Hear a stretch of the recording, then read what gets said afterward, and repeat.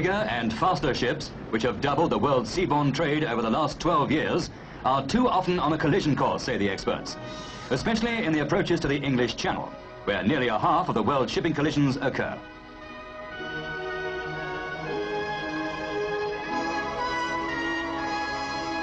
Every day, 750 ships pass through the 5-mile-wide shipping channel of the Straits of Dover, making this the busiest and the most dangerous sea lane in the world.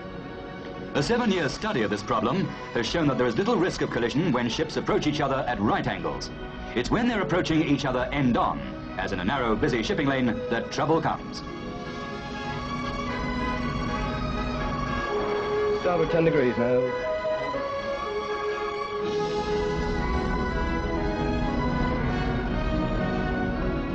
On average, there are always 40 ships in the Dover Straits Channel, 20 going in each direction. And nowadays, there are 25 collisions a year, 5 times as many as 12 years ago. This vast collection of shipping and attendant services are now being sorted out. The 200-odd vessels bound for the River Thames every week used to heave to in the main shipping lane off Dungeness to pick up a pilot. Today, a high-speed launch from Folkestone takes the Trinity House pilots out to meet Thames-bound vessels.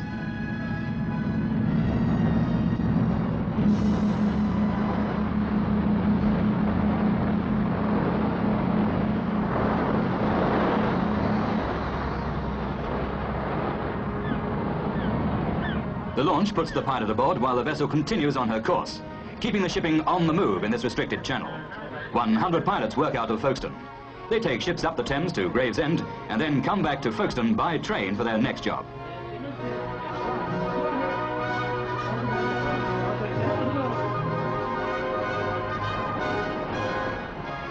Four of Trinity House's 34 lightships around the coast of England and Wales are in the Straits of Dover. Every fortnight, a relief vessel visits these lightships to change some of the crew and deliver stores, often a hazardous trip in midwinter.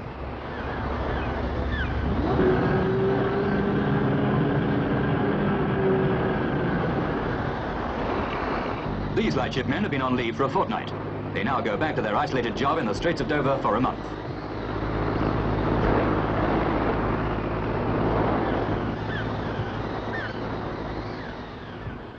Their vessel, the Varn, is 140 feet long and is anchored 6 miles off the coast, marking the Varn sandbank.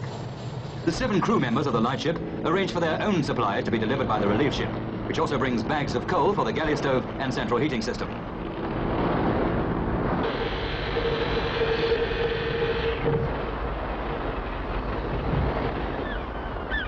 The relief vessel then edges in close astern of the lightship, a tricky maneuver in rough weather, and pipelines are passed between the 2 ships.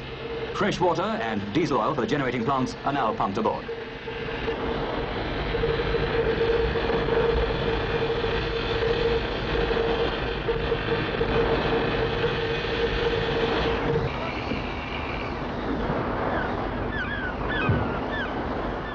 After a couple of hours of hard work, everything has been transferred. The personal stores are still on deck, but with the relief completed, there's plenty of time to sort them out. Varn's light is of 250,000 candle power. It gives a red warning flash every 20 seconds and can be seen 22 miles away when visibility is good. The electrical system, the 4 bulbs, and the enormous reflectors must be serviced daily by Varn's crew. The massive anchor chain, which keeps Varn in position, must be watched closely too. Periodically, some of the chain is hauled aboard and checked for wear and tear.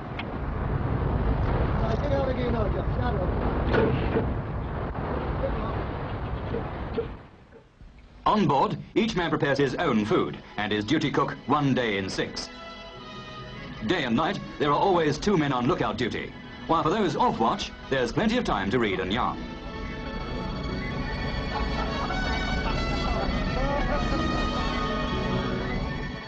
As well as tending lightships, Trinity House vessels maintain over 700 navigational buoys around the coast of England and Wales, 25 of them in the Straits of Dover. Once a year, every buoy must be lifted and inspected, and the cylinders of acetylene gas for its light replaced.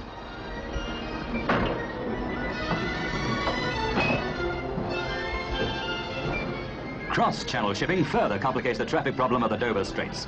From Dover Harbour, over 100 ferry services operate to the continent daily at the height of the summer season.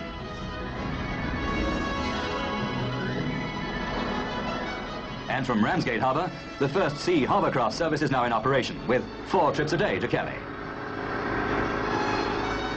2 36-seater hovercraft cover the 30-mile journey in 45 minutes. Soon, there'll be much larger car-carrying hovercraft crossing the Straits of Dover. With hovercraft, ferries, through shipping and swimmers trying to cross, the Straits of Dover can be chaos. A chaos of maritime traffic which is constantly watched over by Coast Guard and rescue services.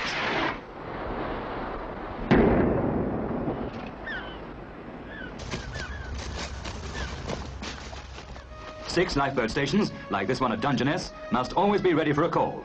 Manned mainly by local fishermen and boatmen, a crew of 8 is needed to put to sea.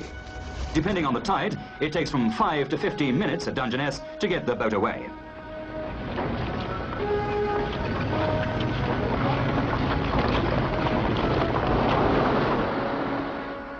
On average, the boat is called away 15 times a year. It's impossible to calculate how many lives would be lost in the Straits if there were no lifeboats in the area. Also on call at nearby Manston are helicopters of the RAF Rescue Service.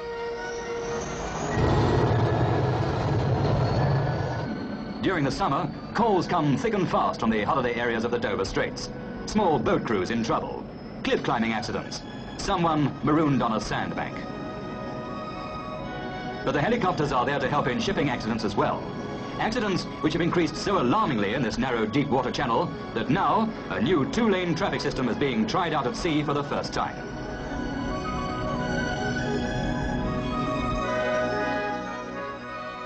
Northbound ships are advised to take a new channel near the French coast.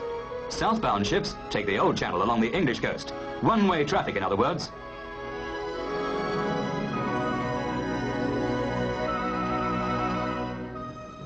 Trinity House vessels have laid 4 new buoys and moved the position of the Varne lightship to mark the southbound channel. The French have marked the new northbound channel.